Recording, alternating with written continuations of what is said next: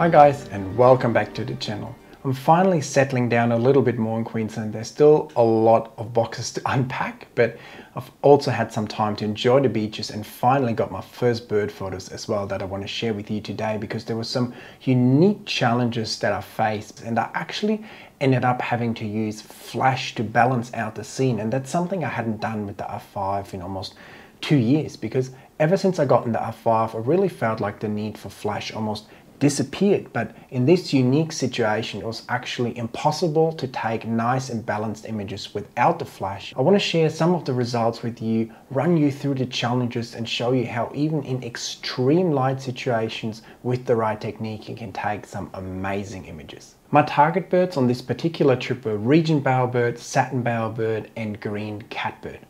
All very difficult birds, and I quickly realized when I got there that the best opportunity to photograph these birds would actually be on the balcony of my accommodation. So there were a lot of fallen trees around. I grabbed a couple of branches, attached them to the rail of the balcony, and the birds would come in, land on the perch, grab a sultana, and then move on. So that presented me with a really good opportunity to get these otherwise quite difficult to get birds. However, it also presented me with a very challenging lighting situation. The background was distant mountains, so it was very bright because the balcony actually had a roof. There was basically no light on the birds at all. So now I could have overexposed a lot to get some detail in the birds, but then my background would have been completely blown out and the birds would have had just a really unpleasant, washed out and still noisy look, just something I don't like at all. So I actually decided that I would use fill flash to expose for my background and then balance the rest of the scene with the light of the flash so that I actually get a properly exposed bird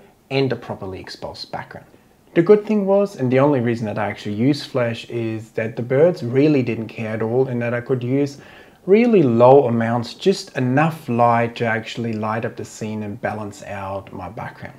Ever since I've gotten the R5s, I'm really not a big fan of flash anymore. First of all, it's really annoying to use. There's just no fun in taking out the flash and then you have to worry about your frame rate and what shutter mode to use, and there's a lot of things that make it really annoying to use flash. So whenever I can, I avoid it, but in this situation it was actually impossible not to use it. So with the R5 or most mirrorless cameras, there are a few challenges. I usually like to use the electronic shutter mode, but on the R5 that actually doesn't work with the flash. So I have to use either the mechanical shutter mode or the first curtain electronic shutter mode.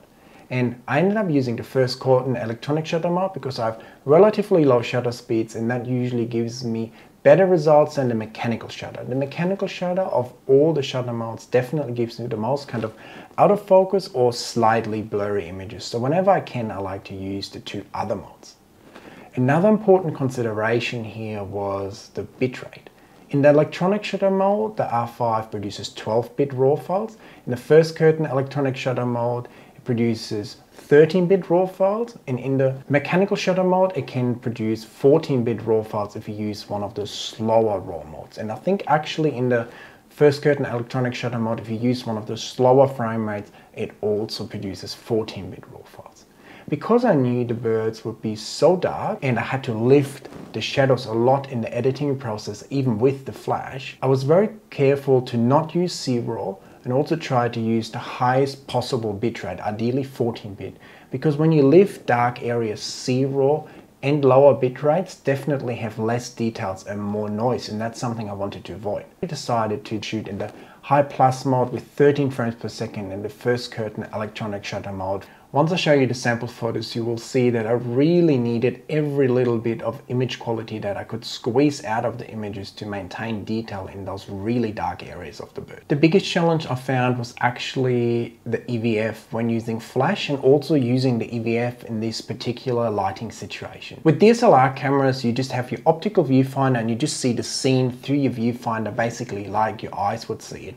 But in the EVF, if you're using flash, the camera turns off the exposure simulation. And what happens in this case is that my viewfinder becomes really dark. When I look through my viewfinder, basically I'm only looking at a black bird in front of a fairly dark background. And I found that really challenging because at times I couldn't even see the eyes of the bird simply because the bird was dark and the foreground with the bird was so dark as well, and the dark plumage, so I couldn't see the eye at all anymore, which made it quite difficult to actually focus. But this is where the f5 really shined and surprised me the most. Because in the past, in these lighting situations with the DSLR camera with a really bright background and a dark bird, oftentimes the camera would just always jump straight onto the background because the contrast there was just so much higher, and it would actually be very difficult to focus in these situations.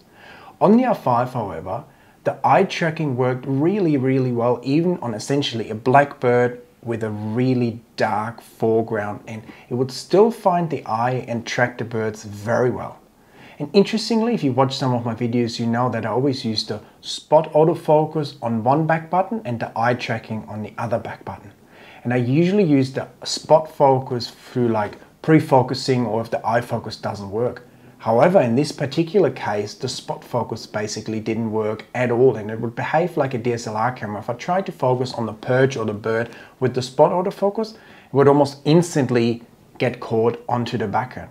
Another challenge when using flash as well is that you can't often shoot with the highest frame rate. If you shoot at 13 frames per second, just put your finger down and shoot away, you will likely have a lot of images that are not flashed. And in this situation, that's something that renders those images useless. So in order to get the most images flashed and get the most usable images, I did a few things. First of all, we have to remember that when we're shooting birds, especially birds in like darker environments that quickly just hop along your perch, we need a high enough shutter speed. So for me, the ideal shutter speed was between like a 400th and an 800th of a second. That means that we have to be in high speed sync mode on our flash. And the higher the shutter speed, the more the flash will struggle and the more non-flashed images you have. So it's a little bit of a trade-off. Basically, I want to have a shutter speed that's fast enough to freeze the birds, but slow enough that my flash doesn't struggle too much. And for me, between a 400th and the 800th of a second with my extra battery on the flash usually gives me some good results. And then the other thing I've noticed that when I'm in the high speed plus mode at 13 frames per second, the best way to get the most images flashed is to actually do little bursts. That way you get a lot more flashed images. For some reason, if you're holding down the button, the flash really quickly stops recycling and you're getting a lot of kind of black photos. Before we jump into the examples, you might ask yourself, how can you use flash for bird photography? And I've made a separate video about that, you can check that out. But what I'm basically trying to do is just balancing the light in the scene. So I'm exposing for the background until there's no more blown out areas in the background. And then I'm dialing up the power on my flash until the flash that hits the bird gives it the same kind of brightness as my background. And in this case, I was lucky I didn't have to use much flash. Unfortunately, there's no magic formula when it comes to finding the right balance between the flash power and the balance and getting the overall scene nice and even. It's really just trial and error. So I usually expose for the background and then dial up my flash power until it looks good. And I do that by just taking test shots of my perch, for instance. So I start at a low power setting on the flash, take a shot. If it looks too dark, I dial up the power a little bit. If it looks too flashed, I'll dial down the power a little bit. And eventually I will find a good power. And whenever the light kind of changes during your day, like there's clouds coming in, it gets darker, or the sun's coming out, you will have to adjust your shutter settings and the manual flash to actually be able to keep that nice balance in your photos. But now I think it's really time to look at some of those sample images and some of the images that I got and sharing with you how I got them, the technical difficulties, and how I managed to edit them to make them look amazing in the end. So let's jump right in. So let's start with an example that shows exactly the difficulties during the editing process. Bright background, really dark bird. Here the flash didn't find, it's basically an impossible image to deal with. So here we have an example where I balanced out the background with the light really nicely, and that will allow me with a little bit of editing to bring back the details in these areas on this satin bowerbird, and will give me in the end a really nice looking and balanced image. Here's the next bird, another one of my target species, a really cool regent bowerbird male calling. We zoom in, we can see really nice and sharp, but quite challenging to get enough detail in the face and the belly of the bird. Interestingly, in this case, noise is actually not as much of a problem because the background is so bright, and bright backgrounds generally don't show much of the noise. So I'm running this at ISO, I think 1600, and I might not even have to use Pure Raw to denoise it, but I will use Pure Raw in a couple of the other images that I'll show you. And you guys often ask me, how do you do Pure Raw? Is it part of your masterclass? But it's so simple that I don't actually talk about it that often, because you download DxO Pure Raw, you load your RAW file into that, you download the right preset for your camera and lens combination, and then you basically click one button and it starts. There's only two settings you can change, and usually I turn off the sharpening, which gives me better quality. So all in all, on my M1 Max MacBook Pro or this computer, it takes about 7 seconds to run an image, but it can take a little bit longer if you have a slower computer. So all I do is basically load my RAW file into DxO Pure Raw, click one button, it creates a noise-free DNG file. I then open up that DNG file in Adobe Camera Raw, load my PROSETS onto the file. My favorite PROSETS are usually Vibrant Jack of all trades or Vibrant more contrast. Once I've done that, I make a few more tweaks, click done, and that opens as my background layer in Photoshop. I'm now going to save that file as a PSD file, and because I'm doing that, I'm maintaining that DNG file within that PSD file, and I can actually go ahead and delete the DNG file that DxO Pure Raw created for me, because those files can be quite big and I don't really want to keep them around. And because I'm saving the PSD file with all my layers, I basically have a copy of that DNG file within my file, so I don't really need that other file and can discard it. And here's another image, one of my favorite images that I took on that weekend of a king parrot, a little bit dark. The red colors especially are always really painful to deal with. And in this image in particular, I used the red punchy ProSet, and it really helped me to maintain the detail in the red, but also make it more punchy and also give me more detail in those underwing areas, for instance, giving me a really good starting point with just one click, and then the whole image was just a few more edits away in Photoshop to give me a fantastic looking final result. If you want to learn all about the ProSets and how to edit your images to perfection, make sure to check out the ProSets and my masterclass down there in the description. And now we're on to the two favorite images of mine from this trip. First, we're going to look at a pair of region bowerbirds, and then my first ever photo of a green catbird. The biggest challenge in particular here was getting the colors on the male right, because the yellow is really saturated and the black is really black. And when we go on to the final image, you can see that I was actually able to get nice details into the tail area of the bird here and also onto the back of the bird. So how did I do that? There's a few tricks you can use. For instance, for the back of the bird, I actually used a couple different exposures of this image.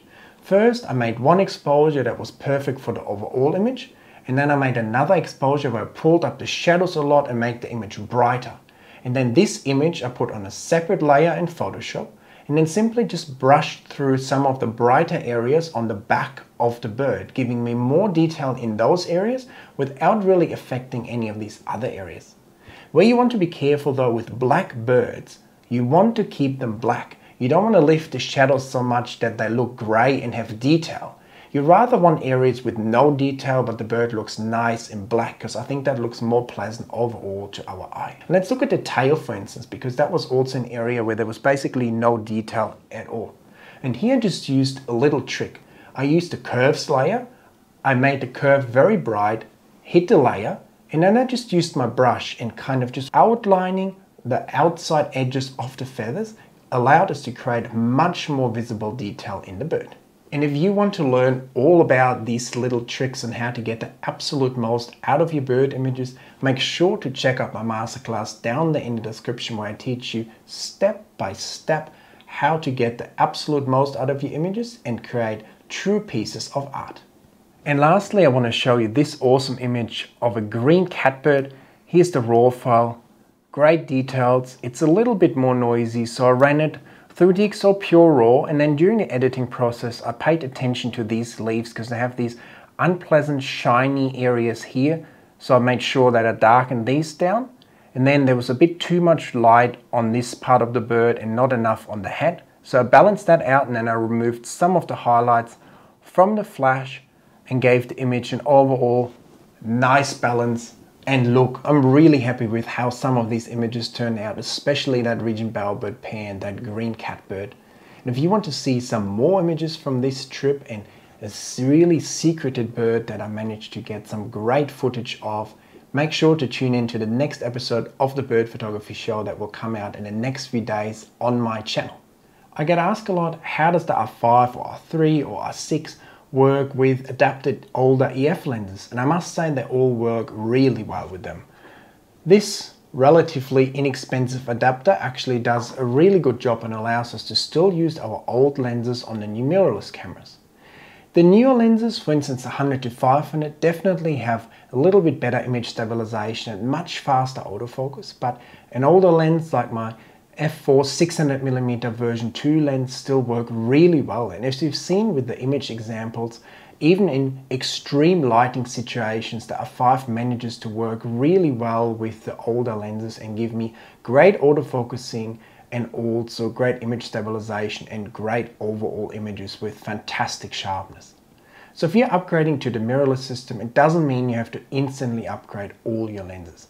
Of course, it's nicer to work with the newer lenses, but you really don't have to. For instance, you can just get 1 or 2 RF lenses as your main lenses, the ones that you use all the time, and then over time upgrade your other lenses. For instance, I've only recently started to upgrade all my lenses to the RF, and I'm still using an older 70 to 200 and my f4 600mm lens, for instance, in the EF version, and they still work very well. So there's no rush when it comes to updating to the new mirrorless lenses, although if you can, they're definitely a little bit nicer to use and more fun to use in the end. I really hope you enjoyed this little video into my first excursion into the Queensland rainforest and the challenges that I faced, and I hope you learned how you can deal with very difficult lighting situation. Also got some ideas how it might be easier for you to edit in these difficult situations. And if you want to learn even more about image editing and getting the absolute most out of your images, make sure to check out my PROSETS and Masterclass down there in the description.